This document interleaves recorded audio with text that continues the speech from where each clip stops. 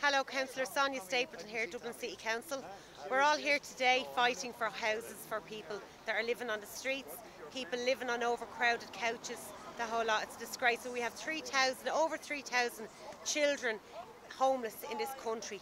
When we've got our government taking pay rises, it's so wrong. We have to do something about this, and it has to be changed now. We can't live like this any longer. We need to start building social houses today. Thank you. My father entered with a lamb, the kitchen heat to keep it warm. I was old enough to know a morning rescue from the snow. He held the lamb with love and care to save its life close to the fire. Its mother must have died on it. We raised the lamb a family pet. That rescued lamb forgotten, till a lady lost her flock from hill. 200 fleeces disappeared, her children bullied, her husband jailed. Please don't forget that stolen flock, a lady lost in County Cork. The law that did not want to know who stole what took a life to grow. Joe Ducey, bless him, travelled far to help her in an evil hour. And this is how the state thanked Joe. They locked him up some months ago. Goramila Mayagov.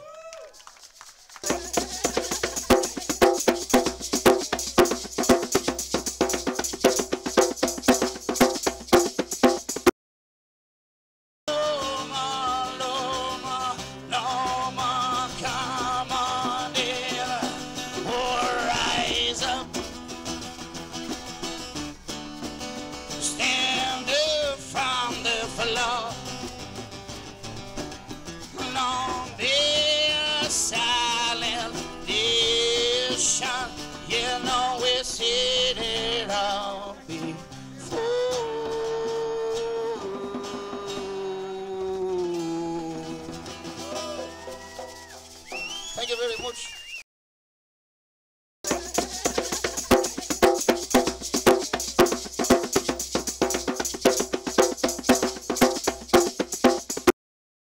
All these water charges and everything being brought in, like, you know, and the water's there, it falls from the sky and that, but basically what's going on, the level of corruption in this country is absolutely disgusting, so it is. Ireland is riddled with corruption, and it's not just the parties that are in power, it's all across the board, all of the political parties. They all, even the opposition parties, they're starting out with good intent, and they're turning, then it becomes about the party. Everything becomes about the party and not the people, and they get caught up in their own little bubble of serving themselves. Now, people talk about corruption, and everybody thinks about the Dáil, okay? There's a lot of corruption going on in the Dáil, but really and truly, where Ireland is being ran by small groups of people, very powerful families. Now, I've been involved in activism now maybe for 15 or 16 years. I'm 33 years of age. I had to pull back out of it for my own mental health 2 years ago or so, and I'm only kind of coming back into it now. Well, I've been still doing a bit in the background, but what I want to talk about is the corruption, where the corruption is really going on, and how these the elite are pulling off all these all the corruption is actually at local government. A lot of stuff happens at local government, and people have lost, or they're not following what's going on in local government. And I'll tell you why it's going on there, because to pull off a stroke, most places to pull off a stroke is going to happen where there's money coming in. So you're talking about the health service. There's corruption in the health service because there's money in health, you know. Well, we know there's money in cancer. There's serious profits to be made in cancer, and that's why some people are being denied alternatives to medication that can actually treat this. And that's a big thing. But one of the big things is local government, right? And where you get politics. If you want to find out and you want to get these people, you go looking into local government and you go looking into land deals. So that's what we did in Dundalk. Our hospital closed in 2007 in Dundalk, and from a lack of money. And what actually, the mad thing about that was there was no money to pay for the hospital, okay? But yet that year, the bank bailout and all was happening, okay? So one example of what was going on was there was a Fine Gael Labour political dynasty called the Malones.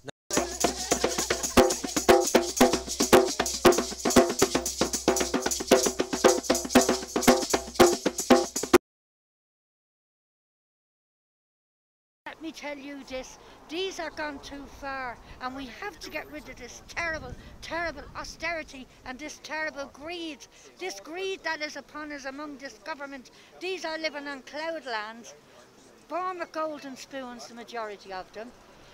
And I say it's time for the people to get up, stand up and get them out and put people who does care, who has a heart, because these are cold, bitter people that's in there.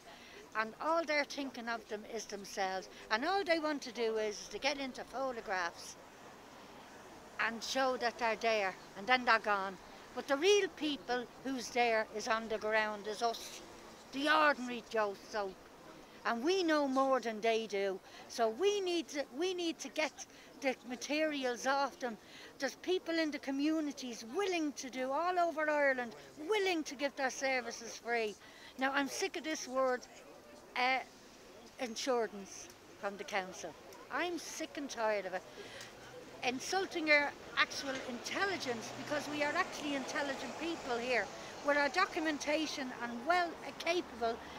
We have plasterers, we have plumbers, we have surveyors, we have every kind of person you could think of.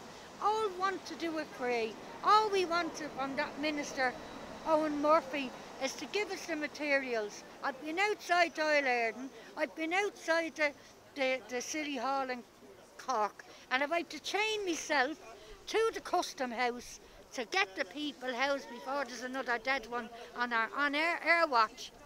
They died on our watch because they were all on the hauliers, worrying about how they spend their money and going around their big limos, and didn't give a damn about the people. But we care about the people, and there will be a rebellion because the people are rising. And my God, there's a new party coming, and we're going to push them right out, and we'll show them how it's done. The ordinary people, because we have a heart. And we're not going to be greedy either, never will be. We won't make promises that they never fulfilled. We will fulfill them because it's in us to do so. We'll show them how it's done.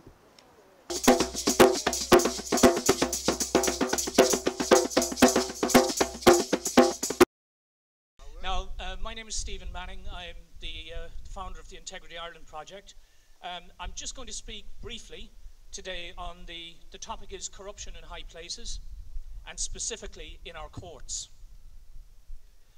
On a recent visit to Ireland, Judge Judy Scheindler, that's Judge Judy of the TV, was astonished to discover that there is a no recording rule in our courts, that our family courts operate in complete secrecy, and that in certain cases people can be jailed for life without even appearing before a jury.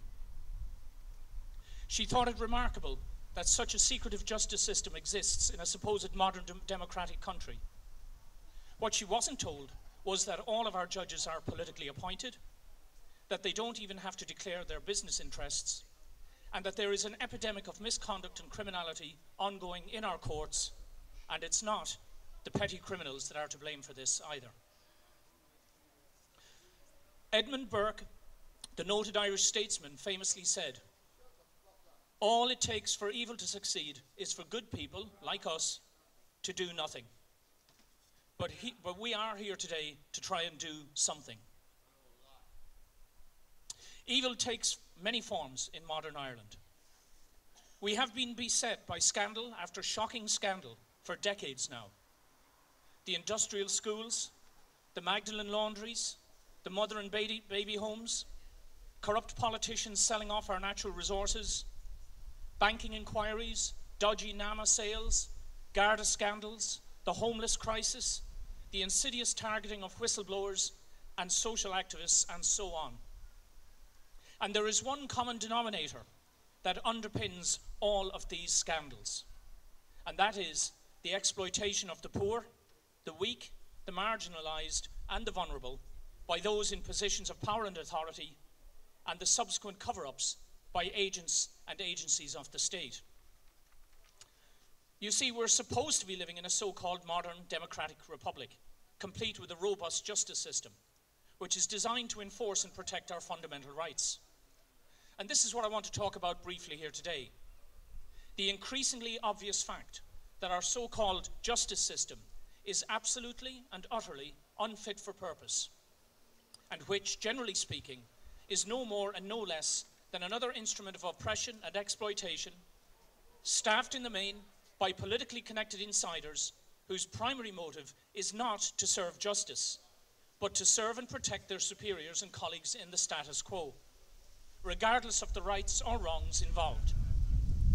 And as we have seen in the recent Jobstown trials, or even in my own unlawful incarceration, where I was placed in jail without any legal representation, without even entering a defence, that these people will use any trick, deception or ruse to achieve those shameful ends, safe in the knowledge that they are in effect exempt from any real accountability. You see, Ireland is just small enough and just big enough to be perfectly corrupted. And if you want more details on this, guys, please visit the Integrity Ireland website, where we go into some more detail about how this has come about.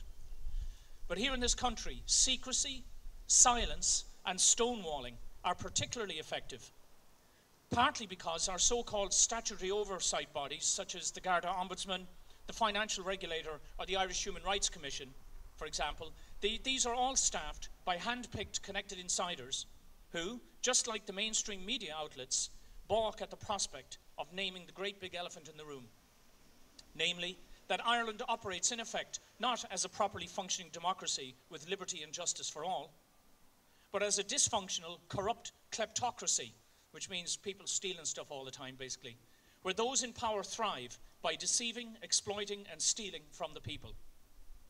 And it's not just our money and natural resources that they are stealing.